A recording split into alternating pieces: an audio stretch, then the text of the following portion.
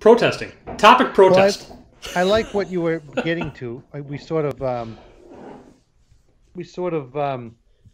started talking about it. You brought up a great point based upon some things I was saying, and then we sort of sidetracked. But things that distract you, I think that's a great topic. I mean, how do you lose focus in this business? How do you put yourself sort of maybe I'm not going to say in the wrong state of mind, but how can you put the focus on the wrong things? How can you?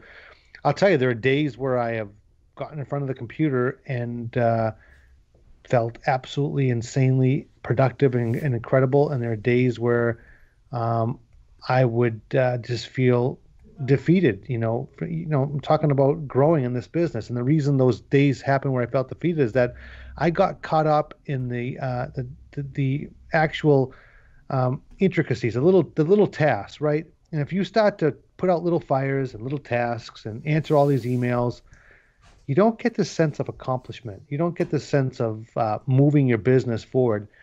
You get up and you delegate to your team. And I was joking at the beginning of the call that I get on to my Bumblebee on the computer in the morning and I talk to my team. But it's true. I do. I have a notebook. I keep a list of things, systems, right? Things that are important that we want to improve. And I'll just go to my executive assistant. I'll make some.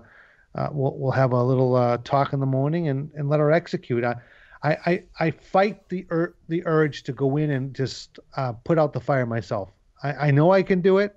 I know I'm capable. I know we're all on this call capable of doing every part of the business, but that's not going to move our business forward, right? That's not going to bring higher levels of productivity. So I keep trying to have that mindset of the manager, right? Of the entrepreneur, and stay outside the box. I don't mind getting my hands dirty and going in when it's needed, but I think that for me, so along what you were saying, Scott, one of the factors that can limit you, one of the distractions, is to get caught doing the little things, right? Sure. Because they're so easy to do, aren't they? I'm just going to put that ad up. I'm just going to create that ad copy. I'm just going to whatever it is that takes you only a few minutes of your time, but you do that one after another, and then you add into that, letting the email dictate your day. It's a recipe for feeling just unaccomplished, right? So I think that's one thing, Scott. I think you were really hitting on a good thing there, because this is real. This is real. This can happen to all of us. And how do you keep yourself away from that? That's important. So how do you feel about that? Oh, I totally agree. You feel unaccomplished and overwhelmed is how you feel. Horrible feeling, right? Yeah. Those are two of the worst feelings. That, by the way, is any job. If you have a corporate job, if you sit in front of a computer, I don't care whether you're an accountant or you're a sales guy or whatever, like if you let the minutia control you, you're never going to get your job done. Right. Especially true in land, though, because, we gravitate towards what we like, right? I like spreadsheets. I'll gravitate towards the spreadsheet all day long. Right. And I enjoy it. But every hour I'm running a spreadsheet, trying to make it look good and do fun calculations and all this other stuff, that's an hour I'm not actually doing my job. It's an hour I'm not selling land.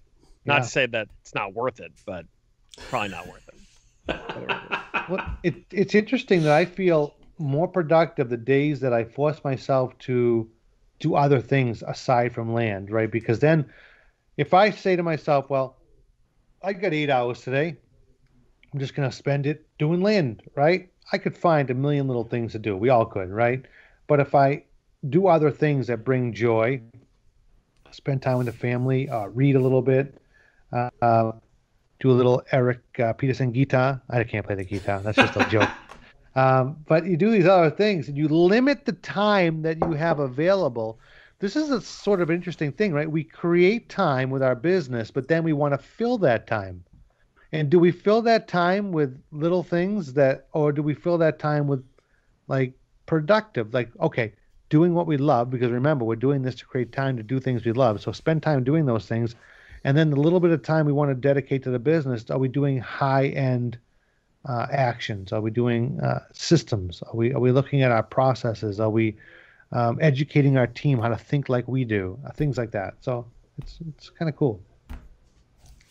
Good stuff. We have some comments. Crying. Hold on a second. Oh no! Jeremy Pierce says shiny objects. Yes, I think those are distractions for everybody. Stay focused in my counties. Don't go exploring. Matt Forbes, how many of us do? How many of us are guilty of having done that in the past?